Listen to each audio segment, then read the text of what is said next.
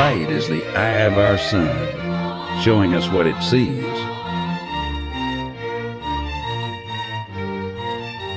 While the dark hides in what it misses. The sun and the moon have eyes that rule, and a crowd of stars to watch what they don't. Even at night, the dark hides.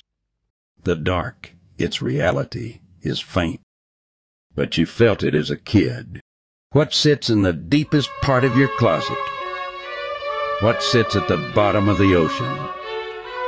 In between the stars? What was that? We hadn't seen it. Light bounced where the sun wasn't seen, until man made a room that gave the dark a chance, completely direct lighting, and a volunteer to see what would happen.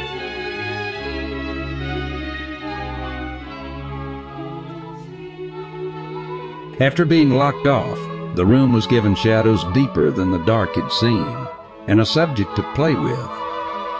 For the first time, it saw with clarity.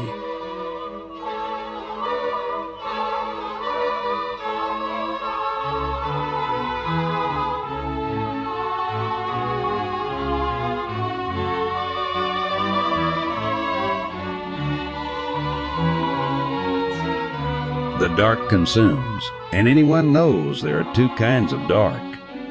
Just as the sun's eye sits, so does the eye of the soul, and where it doesn't look, the dark grows. An old lesson. Now we put ourselves in rooms with no light. We enjoy the shimmer of the dark. Those who go into the dark's forest, those that sleep in the dark's room, they come out different.